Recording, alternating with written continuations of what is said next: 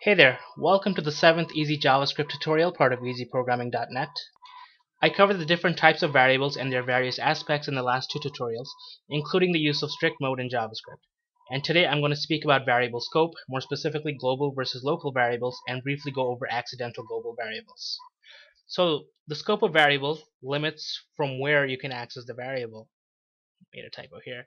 Variables within certain containers, such as objects and functions, are local to those containers. So anything declared within these containers cannot be accessed anywhere else. Global variables, on the other hand, can be accessible from anywhere. So in this script here, I declared a variable called siteName, and I gave it a value of easy programming. And in the console, I'm writing siteName outside is siteName, which is going to be easy programming.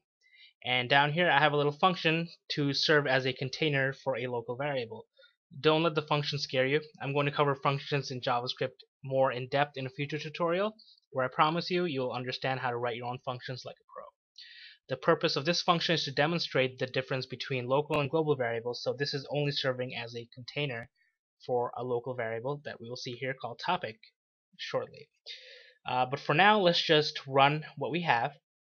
And the first console log here, it says outside. Sitename outside is easy programming, and sitename within the function is easy programming. So we know that sitename is a global variable because we're able to access it within this container without passing it in as a parameter. And I'll talk about what those are later on as well. Now let's tackle local variables. I declared a local variable called topic, and I named it JavaScript. Gave it a value of JavaScript. And within the function, within the same container, I'm logging into the console and saying topic in the function is topic, which is going to be JavaScript. Let's clear this. If I run it, so sitename outside of easy program is easy programming, sitename in the function is easy programming, and topic in the function is JavaScript. Now what happens if I try to access topic from outside of this function? It's not going to work because topic is not defined. Although topic is defined within this function, topic is not a global variable, so we cannot access it elsewhere. The life of a local variable ends when the function ends, or at the end of an object if you're using that as a container, or anywhere else that's self-contained within itself. So topic cannot be accessed here. One way to access something within a function would be to pass it back as a return value through the function, and we will cover that later on, but even then it won't really be a global variable. It will just be passing a reference to the value of the function, and I'll cover that later on.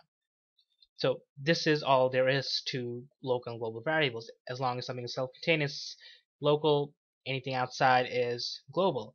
Now I mentioned that I'll go over accidental global variables. So in my last tutorial I covered the use of strict mode in JavaScript, where I said you can, without using strict mode, you can accidentally declare global variables. And what happens here is if I don't use the var, since I'm not using use strict anywhere in this script, and I do topic equals to JavaScript rather than var topic, I'm accidentally setting topic as a global variable. Now if I run it, update and run, and look, topic outside is JavaScript. It let me run this line 15 console log even though topic was first defined here.